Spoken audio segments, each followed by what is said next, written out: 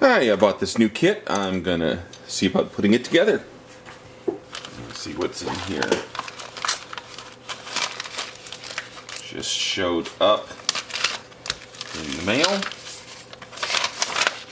And it is a scope clock. And blah blah blah.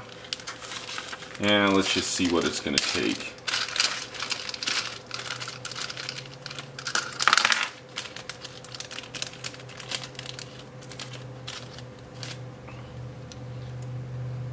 Everything on it seems to be marked.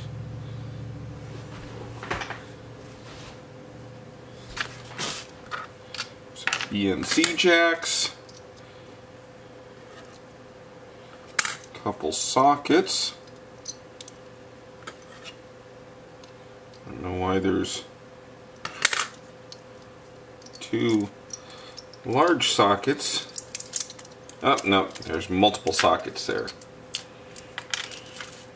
1, 2, 3, 4. ICs. One of them is pre-programmed. Looks like a serial port. And all kinds of through-hole components.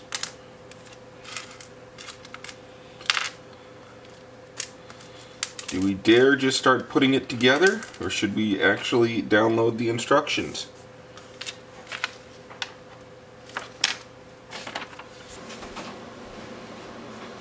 Get some more light.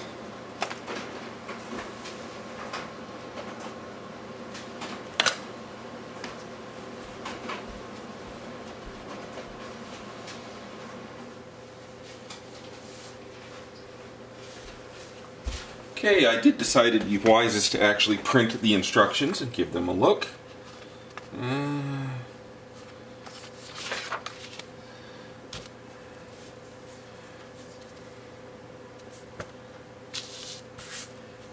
Okay, tells a little bit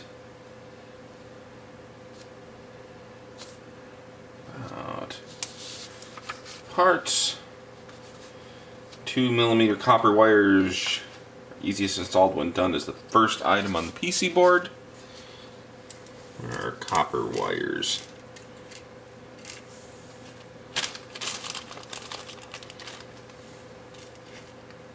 Is that these things? CH1 and CH2.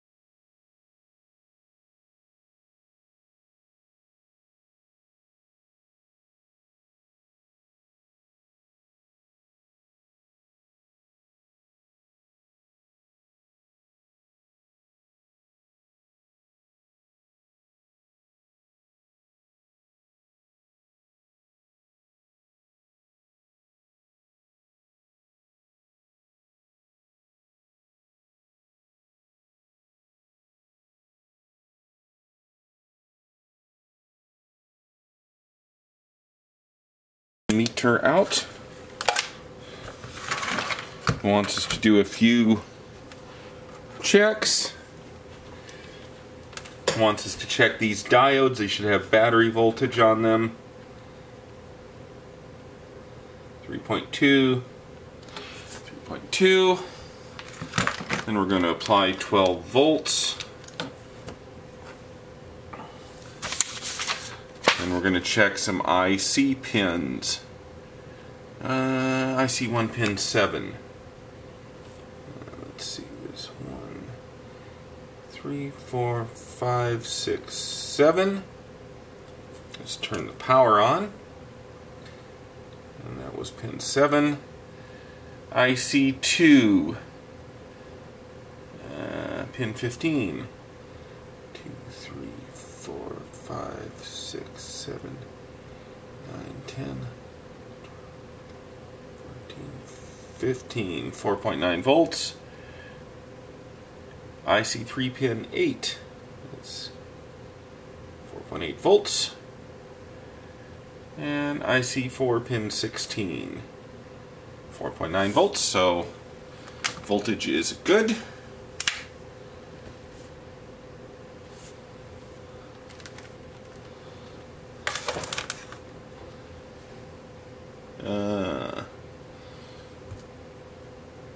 Now it's time to stuff the ICs in it.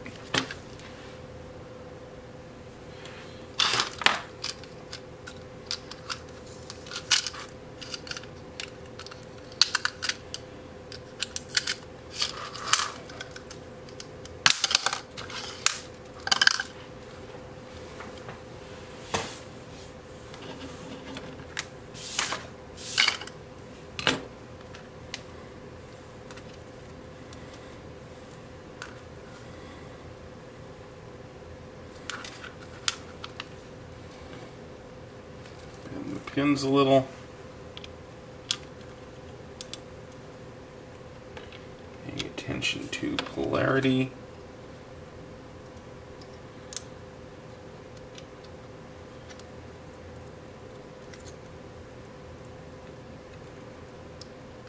Hey! Shit. That's what you don't want to do. Especially on the pre-programmed chip that you can't replace.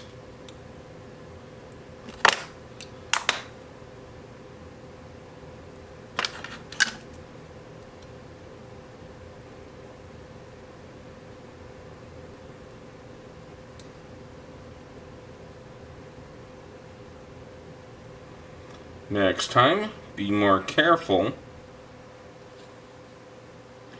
The IC pins.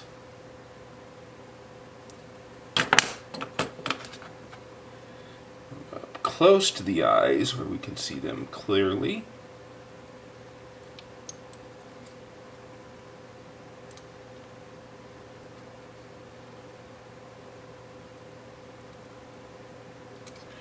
And they are kind of a bugger to get in there.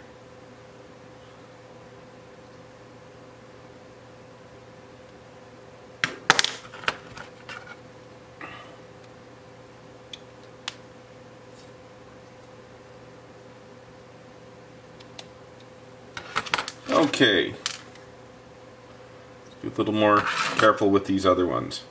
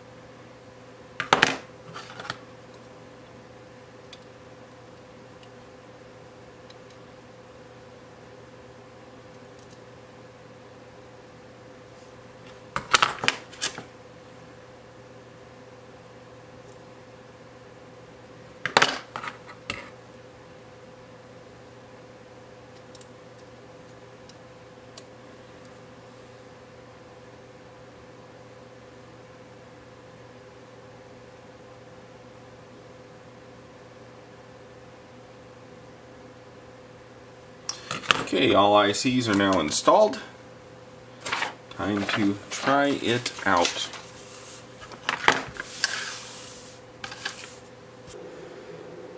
Okay, so I've connected the scope clock up to my Rigol DS1054Z.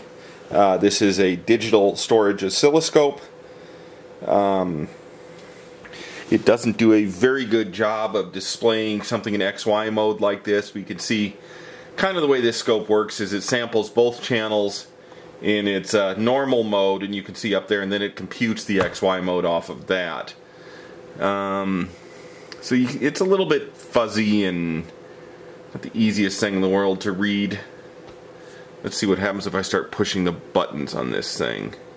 Oh, look at that. There's like a menu. There's a clock. 12-hour. I switched 24-hour mode. That didn't really do much. Normal menu change.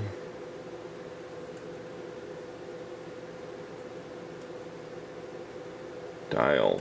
Oh, there's 24-hour dial. Let's see what that looks like. Well, it still looks like the same kind of dial. GP. Alarm. Okay, so 12-hour numbers.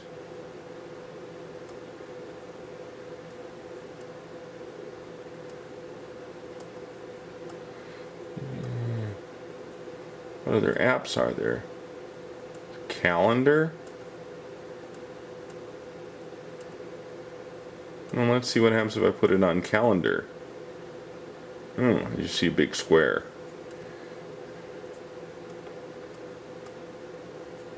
Maybe that's calibrate.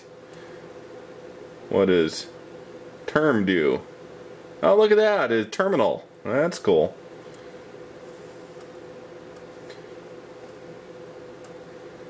Gen. Waveform generator, maybe? I don't know.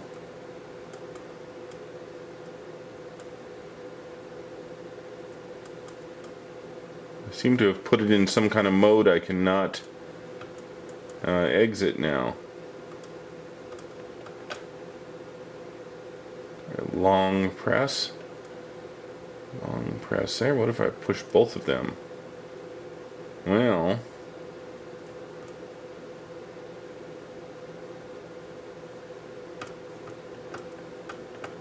I wonder how I exit this. If I turn it off and back on. Okay, there we go. It's in terminal. Hex date. Okay, let's go back over here. Well, let's not do gen again. Demo and boot. Let's see what demo does.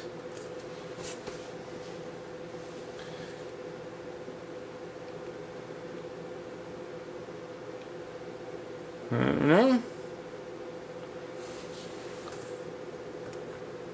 Your name here, so I can put my name there. Ah, see, there's different clock faces, Roman numerals. Oh, that's cool.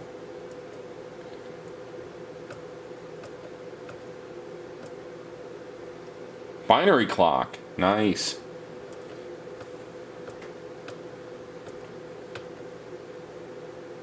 Combinations. Day of the week. Okay, so let's try out the scope clock with my old ICO 430 oscilloscope. Turn it on. This is an analog scope. And the clock on. It's warming up. We need to switch it to external mode.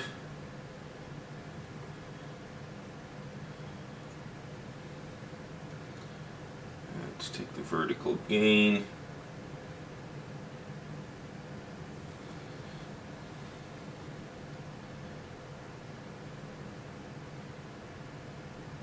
Make it as big as, well, that's about as big as we can get it because the horizontal gain's kind of tapped out there. Let me see if I can zoom in closer on that. Let's move it up a little. Up and center it a little.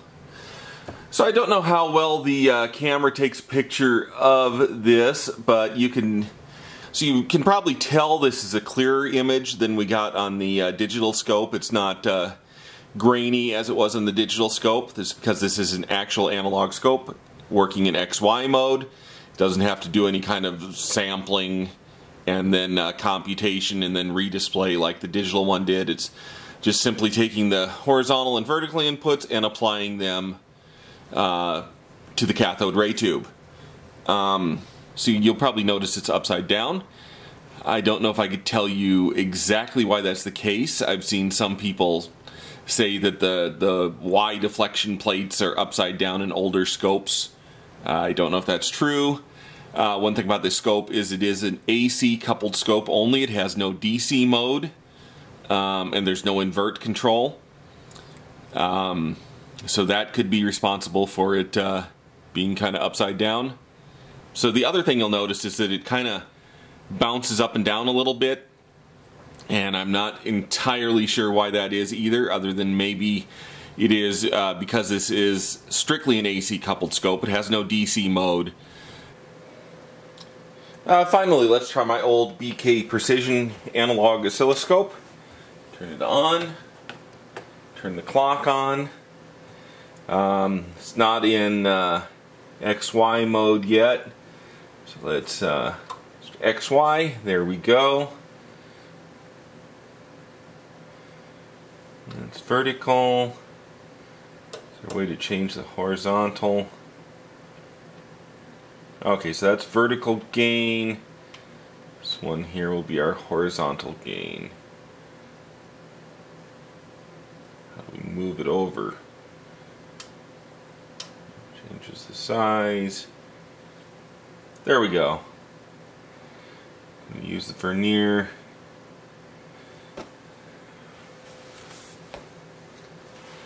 So I would say, you know, on this old BK Precision, we get our clearest picture yet. It's actually right side up. This is in DC mode. So if I was to, there should be an invert control. See, that's kind of how it looked on the ICO. So it's nice you have ability to invert it. Okay, so let's verify my hypothesis that the reason that the ICO was jumping around up and down was because it was in AC coupled mode and it had no DC mode. So I can take the BK and I can put it in AC mode. Let's move that. Move this. And you can see it's doing the same kind of bouncing up and down thing. So kind of proved what I'd already suspected, that scope clock, to get it to work right, needs to have a DC coupled oscilloscope, not an AC coupled one. Thank you for watching my video. Please visit my website at www.smbaker.com for more electronics projects and sandrail stuff. Bye.